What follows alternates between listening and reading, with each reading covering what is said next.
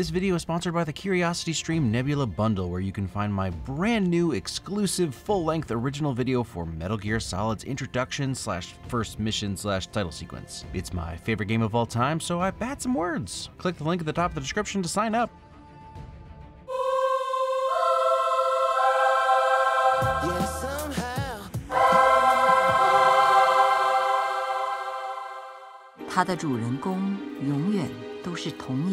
Awesome that we're opening an MCU movie with Mandarin and the first English words aren't even spoken until 9 minutes and 41 seconds into the movie. It's great, shake it up. Prove that Marvel audiences aren't dummies and are willing to read subtitles. Because we are, or we aren't. Dummies, but we'll read subtitles. Although while I'm already talking about being a dummy, I'm just gonna apologize up front for my terrible pronunciations. I'm really gonna try my best. I looked up as many pronunciations as I could, but you know, it's supposed to be Shang-Chi, right? Or Shang-Chi, but that sounds wrong when I say it, so I'm just gonna say Shang-Chi. Okay, I was getting hero vibes anyway, but now you're just asking me to remember how beautiful and tragic Broken Sword was. And he definitely hasn't achieved the highest level of swordsmanship this time. But I love that the first introduction to the 10 rings holds back the visuals just a tad. While we do see how cool they are, the battle is obscured by dust and shaky cam. Which is both a silly lampshade for why we've never heard of them, but also a funny and realistic reason for Trevor to show back up. I'll be honest, even seeing the cute pictures of the tall, low creatures, I was not prepared for how fantastic they are. Yes! Not that we ever need a reason for martial arts to Crouching Tiger all over the Hidden Dragon, but Shang-Chi plants itself firmly in Wuxia by giving Shang-Chi's mother martial arts from the gods. That was a lot of words. I like that they fly around as if not restrained by our physical laws, but in a style that is very familiar to Chinese martial arts films. And her Tai Chi style is so fluid and serene compared to what we get from Shang-Chi later. Not to mention the mid-fight flirting we often get. So, flirting. The greatest insult into the koi pond with you and your bracelets. Hugging and flirting are automatic wins, so I think cute baby should be too, and that is a cute baby, so. You mean Sisu? That was it, by the way, the first English spoken word. Feels appropriate after we were just told a glorious epic in Mandarin. Ah, so close, Sean. Sadly, you only have Peck Lin in common with Crazy Rich Asians. Give me the key. Window is down, but she still locks the door. Quick thinking, Nora. I'm the Asian Chef Gordon. And she probably knows too much about NASCAR and not enough about Singapore's 2022 Grand Prix. It probably would be her first Grand Prix. Comes out of nowhere, steps right between us, and starts screaming the lyrics to Hotel California. So that's a great tactic, and also she did the other guy a favor, clearly. And also, is everyone up to date on the magicians? Because they also distract people trying to hurt them by breaking into song. Can't imagine that'll come up again. No way. Yeah, we can be responsible. We can do that. Or...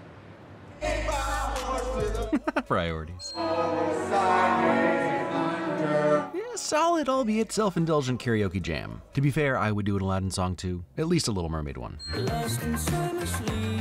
Alright, this soundtrack is off to a killer start. First, Rich Brian and Earth Gang hit us with a little traditional, what sounds to me like a guqin, to more closely align with the opening of this film, and then slides into a hip-hop song for Sean to work out to. And JJ Lin is just some killer walking music. Wow, too real, Marvel, too real. Moving on is an American idea. Well, then I must not be fully American because I'm not over Mufasa. I know what you're talking about, dude. Smart. His first instinct was to pretend like he doesn't even speak Mandarin. He doesn't reach for the pendant. Hey, the best way to win a fight is to walk away. You have the wrong guy. Does he look like he can fight? Apparently Aquafina missed his morning push-ups. Does he look like he can fight? But also, yup, it does. Simu is somewhere between Jet Li's quickness and Jackie Chan's, well, he's also super fast, but more so his use of his environment. So I'm gonna try and grade this fight as we're going. Ah, so you don't just grade flips. Don't flip! Classic fighting stance. Double knockout. Drago 2.0 with a Barrett arm? My first thought was, uh-oh, they left the temp track in, but it actually does a great job of not being distracting while still setting tone.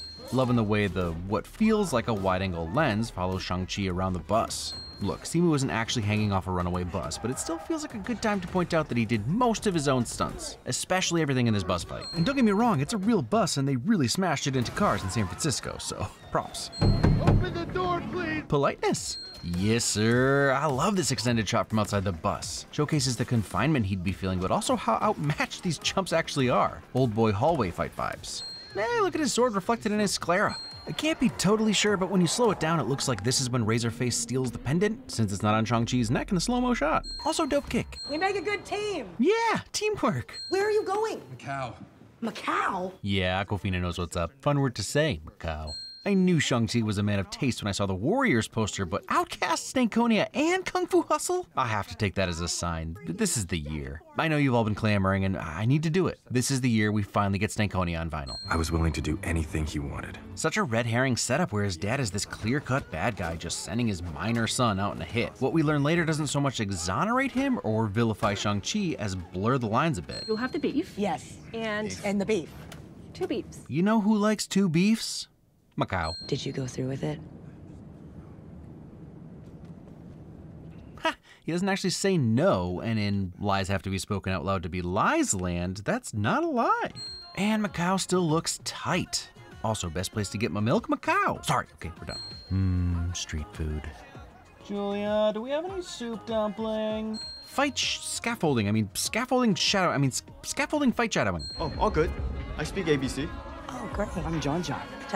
Okay, so he has Peglin and Eddie, but that's gotta be it. I like your spike face. Compliments.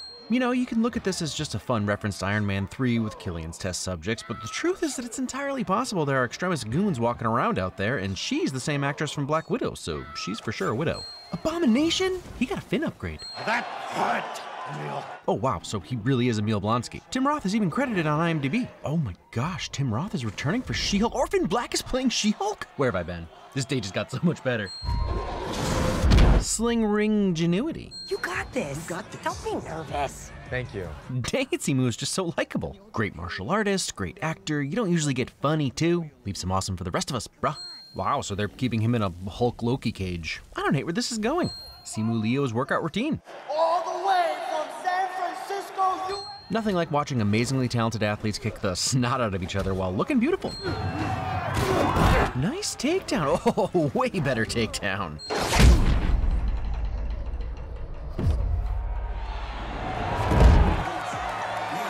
Encouragement. You're like such a badass. Everything that you do is like so cool. Agreed. I like your pants. More compliments. Okay, now we're really getting Jackie Chan-esque. Using the plank to take out 2 goons and then uses another goon as a bridge? Also, just the sheer amount of punishment he takes reminds me of Jackie. Chaotic, fast-paced fighting. And this isn't an all martial arts movies are the same thing. This is the purest compliment I can come up with because we don't get Jackie Chan movies like First Strike, Police Story, or Rumble in the Bronx much anymore, and a lot of this feels like a direct homage. Okay, I love that. They broke the 180-degree rule, but did it in the reflection so your brain still tracks with what's going on, even if you don't know it's a reflection until the goon strikes. Also, Eagle's callback. On a dark desert highway. Sisu could really use some water to jump fly off of right about now. Hang on! Saving your bestie with the power of parkour. Saving that girl with the great pants with the power of horizontal bar skills. I like your pants. Again with this sticky camera following them both doing parkour. I think I need to be singing the praises of the camera operator. So, good job, camera operator. That was singing for you. And this one take passing focus from Shaolin to Shang-Chi? Did America make you soft? I mean, define soft. So cool and yet also somehow creepy. Who has 2 thumbs and loves a silhouette fight? This guy, well, you can't see me, but you can imagine, silhouette fight. Ah, didn't get his cheek that time. I love that he gets this victory over Death Dealer right here and now. That arc is complete and it doesn't matter who's behind the mask or what happens to him after this. We didn't need another secondary boss antagonist with what's coming, and there's no reason for him to not be superior to Death Dealer at this point. Also a hint that he'd be willing to kill outside of necessity, setting up his resolution for later. Let's go home. You might be asking yourself, why did Wenwu trick Shang-Chi into coming to Macau since it would just make retrieving Shaolin's pendant that much harder? Well, this way he doesn't have to go all the way to America with his full force to get him, because, let's be honest, the full force was gonna get him. If my dad won't let me into his empire, I'm gonna build my own. A little Zhang Bao Yu shadow in here? Without the racist caricature father this time, of course. But because he didn't know my actual name, he invented a new one, the Mandarin. He gave his figurehead the name of a chicken dish. Fans were pissed about Trevor, and I always appreciate filmmakers trying to make good. This makes pretty good. Ha, love the desaturated gray and brown background of his real compound contrasted against the idyllic faux backdrop as if it were all still a front, hiding the truth underneath. Or maybe Lee just hadn't moved in yet, but now that she has, the entire compound has taken on color, life, and warmth. And a family montage is the fastest way to destroy my soul. I could feel her breath on my cheek. Sorrow takes all shapes, folks. Alright, so there's airbending and waterbending? I mean, do you have any idea how insane this is? And every time you think you can feel for the dude, he does something like this and just totally unredeems himself. What if that's right? More subtle, maybe not so subtle, hints about which way she leans. Oh, hello, loves. Really had no idea Trevor was in this, and I love it. Such a great way to sort of correct a questionable earlier MCU choice. Then my dad broke you out. Exactly. To kill you. Exactly. Honesty. I can see you. You're real. All this time I thought I was hallucinating him. Morris, the six-legged headless bear cub with 4 Pegasus wings, not being anything other than me trying to describe a fever dream nightmare was a surprise. And obviously a wife win. But even if that chicken pig is right. Look, I'll give you chicken, like just out of the oven, but still covered in feathers chicken, but pig? Get out of here with that. What do you know? Razorfoot is environmentally conscious. I kinda like this guy. Yeah, and he turns it around, so let's get a Katie Razor femur romance in Shang-Chi too. They were simply acting as if they were riding horses. I still can't get my head around it, to be honest. This whole bit is such a great example of why this movie is so fun. Also, it makes you start to feel for Trevor even more. He's just a well-meaning doofus who wants to do his passion, but he really is a doofus. How close is it? 5 meters! Stay in the pocket. What is that in feet? Relatable. Yes, the majority of the world uses the metric system, and yes, I should learn it, but I've got stuff going on.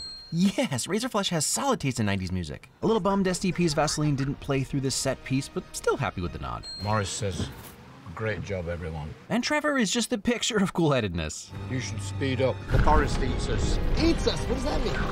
It says it eats us. Go left. Some similarity between the sling ring portal design and this dimensional one leading to Ta Lo. It may have taken half the movie, but this is where Julia was 100% in. If nine-tailed foxes don't win you over, what will? That's a weird horse. Nah. And I mean, those lion-looking things definitely eat Morris's species, right? What? Is that who I think it is? The landlord's husband? All right, it's going on the schedule. Okay, let's see. Been doing this for a while. How about July 1st? Good. Sounds good. And you look the same as you did 20 years ago. Welcome to Ta Lo, Katie. Oh. Hugging. Glad Mrs. Young finally accepts Becklin. All right, maybe I spoke too soon. A little Garden of Eden here, where the lion lies with a 6-legged headless bear cub with 4 Pegasus wings. Downright biblical. It's like every time I get moderately good at something, I just quit and start something new. Okay, except that you're an exceptionally good driver and have proven it on multiple occasions at this point. That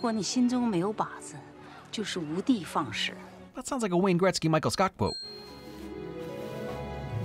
Sick comic accurate armor. Longbow, you saw that? That was tight! She ain't wrong. Archery is legit difficult, especially with traditional bows. No pulleys to take the weight off your draw here. Michelle Yeoh still has it at 60. Really has it. And can also get it, like, whenevs. I love the symbolic difference between the Wing Chun that Shang-Chi was taught by his father versus the Chai Chi of his mother with just the opening of a fist. Changes everything about the style. Shang-Chi, 别怕. Smart to keep the contents of this memory for later when Shang-Chi really needs it. And that's how you get your PG-13 rating, having the fight take place in the blurry mirror. Because he isn't just Wing Chunning or Hung-Ga-ing them. Your dad trained you to be an assassin when you were 7. He sent you on a hit. At 14. You realize how messed up that is, right? And look, she's right. I love that she clarifies this. Shang-Chi was a minor for sure, but it's not exactly the same as we were led to believe where Wenwu was sending his son off on some random assassination mission. She would hate the person I've become. And now he's coming to destroy her home. And as much as I do have sympathy for Wenwu, the fact that he allows himself to be tricked into believing Li would want him to destroy her home shows that he's still just as obsessed with power and vengeance as ever before. Shang-Chi clearly understands her much better. Oh, that's such a cutie getting all armored up. I swear if this fluffy boy gets hurt. Even the animals know these are the bad guys, scurrying away, tails down. I know my wife's voice. Rough, because clearly he doesn't, which kind of makes this even sadder. 跟我讲话礼貌点。我吃的盐比你吃的饭还要多。 Usually that would mean a long time, but if I really think about it, 10 of my lifetimes is way too long. I can't imagine giving college a try 10 times. Burn it down. No one ever didn't look cool saying burn it down and walking away. That's right, get him, fluffy boy. Teamwork. I'm not afraid of you. Yes, you are. Oof. I think it's hard to fully grasp how evil that line is. The power fathers have over their kids can be immeasurable. Even as adults, it's hard to not see our fathers as these supernatural beings, so when they tell you that you're afraid, it's very hard to not believe them. And most of our dads aren't even supernatural. Most. Mine is. Not sure about the rest of you suckers. You stood at a window and watched her die. Jump the gun on the terrible things you can say to your child. Ooh, he's fast. Yep, into this. But you chose those damn rings over us! Dang, hit him right in the dads. We know he's got abs, but there's nothing quite like a full-on actual gut punch. It's a real bad time. I haven't talked about how Wenwu uses the rings to basically fly. They propel him off of stuff, and then he uses the force of blasting them into his landing spot to slow himself down and cushion his landing. Pretty resourceful. Speaking of even sadder, Wenwu really shows us how not processing trauma and not accepting one's own actions can really lead to catastrophe. Because, come on, this is 12D chess levels of denial.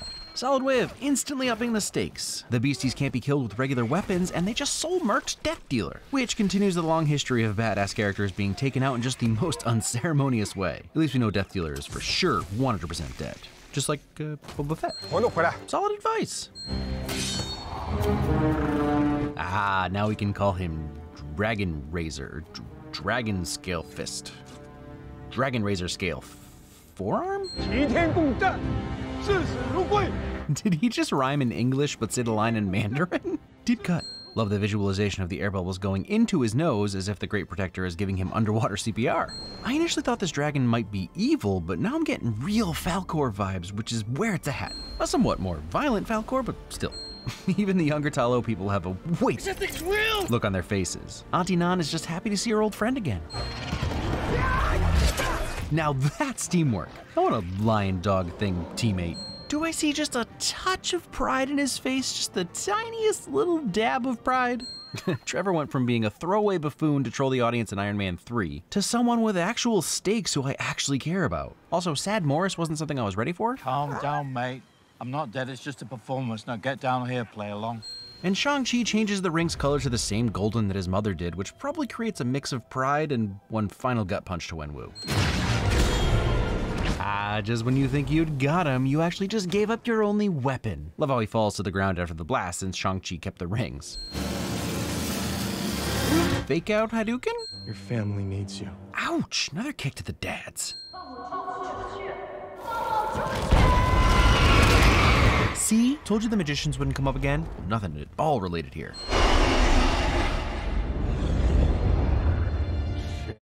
Appropriate reaction. Whatever, I'm going to get some souls, you jerk. The one downside of riding a dragon is that everything else would be super boring after riding a dragon. Oh, you had a kid? Cool, I rode a dragon. What do we think a soul tastes like? Let me know in the comments. No, I will honor you, landlord, I promise. Soul sucking! Wait, no, sorry, he's a bad guy. But still, TDID could Kong GP's job, but he really wants that soul. Nora getting it done. Solid character payoff for someone trying to find their purpose. Holy shit. Another appropriate reaction. Skadoosh. Oh gosh, that's way worse than a skadoosh. There's an arm, and there's another piece? And even if it's a comic book movie, there are consequences. Hugging. Oh crap, so that wasn't just the adrenaline? There really is a dragon in our lake? That's crazy, man, I swim in that lake. Wait, is that what happened to my cousin? You said he went to the upstate farm dimension. Sean's auntie was this awesome magical kung fu goddess. Magical Tai Chi goddess, but still accurate. And then Sean used the 10 rings to do this crazy Kamehameha fireball. I love that they live in a world that survived the blip, but the reference to something cool is still Dragon Ball. We made it. We made it. The delivery and tone they both take on for this story is so spot on to sound ridiculous. Shang-Chi. Here, present. His present is fantastic. Still just a kid looking in from the outside, even though he saved the world, the multiverse, saved something. We have a lot to talk about. You too. You earned it, Wong. I'll Venmo you for them. He won't. I love that these two get to stay loving friends and there's no forced romantic subplot. Water-based Shang-Chi style credits. I'm so sorry, I have to deal with this. You can get my number from Bruce. It was so nice to meet you. Typical. Karaoke with Wong? Suckers are living out my dreams. big fan of the way the camera spins around her to reveal that she's in her father's chair, mimicking his scene from earlier. And she's got some widows, huh? Can't blame her. Shang-Chi is awesome, genuinely so much fun. Marvel doesn't miss very often, but Shang-Chi isn't exactly their biggest property, and they nailed it. Performances are top flight, design is killer. Frankly, I'm shocked more superheroes don't wear sneakers, because when I saw Shang-Chi riding a dragon wearing sneakers, I thought, yeah, obviously, they're comfortable. Who wants to ride a dragon in uncomfortable boots? And this interpretation of the rings is just plain awesome. Not only does it open things up for different looking fight scenes, but they just plain look cool. Which brings us to the fight scenes. We already talked about how they pay homage to wuxia, and I can't confirm this since I love those films, but it feels more accessible than some of them. Like there's tight choreography and camera work, but enough comedic dialogue and general excitement to keep everyone intrigued. If I had to complain about anything, the final baddie is a little underwhelming. I mean, the design is scary as heck, but I was hoping the Dweller in Darkness was going to be a little closer to the one I was used to in the comics, but alas. Honestly, the Dweller in Darkness's appearance just hints even more at Mephisto showing up someday in the MCU, and I understand why they couldn't introduce a complex villain in the last act anyway. Wenwu is a fantastic villain in that you understand why he does the things he does, and yet you still yell at him and dislike him for doing them. One of the things lots of folks were talking about regarding Shang-Chi was its course correction for both the MCU's version of the Mandarin, but also just the original Marvel character in general. It was always pretty problematic, and this movie did it right. Wenwu's explanation at the dinner is fantastic. And it's sort of bananas that they rewrite the origin of the entire MCU. The 10 rings captured Tony in Iron Man 1. So now we know for sure they weren't the real 10 rings. And I also love what they did with Trevor and that he's still alive. I feel like it shows Marvel can not only laugh at themselves, but also improve on past choices. Simu is a fantastic lead and sold his character the whole way, just a very relatable dude. No matter how much Buddy kicks, I still feel like I want to chill with him. He and Awkwafina have great chemistry and you feel like they're really friends. Tony Leung and Michelle Yeoh are legends, and it was nice to see them both get some screen time in a Marvel film. Zhang Mongyar killed it as Xia Ling, and I'm stoked to see what they do with her character in the future. Just an all-around solid, fun action film that would probably work really well as a game. Shang-Chi has appeared in a few video games, but nothing devoted explicitly to him, not like, say, Solid Snake?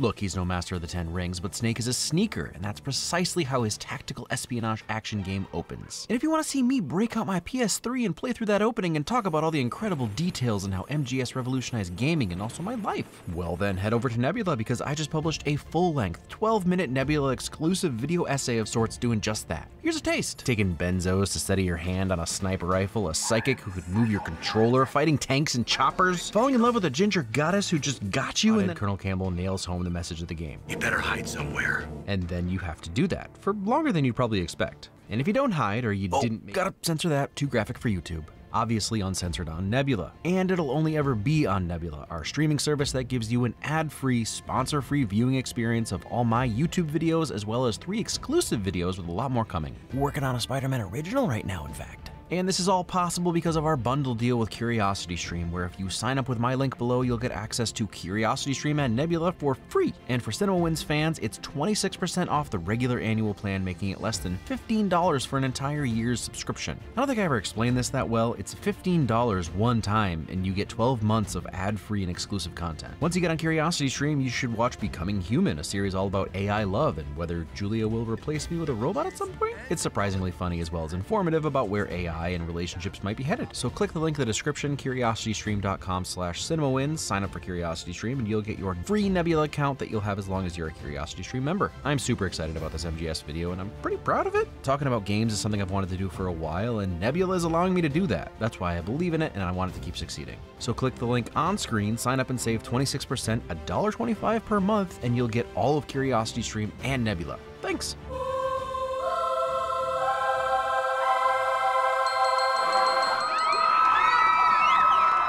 Chickens are bitches, dude. And I'm not a chicken.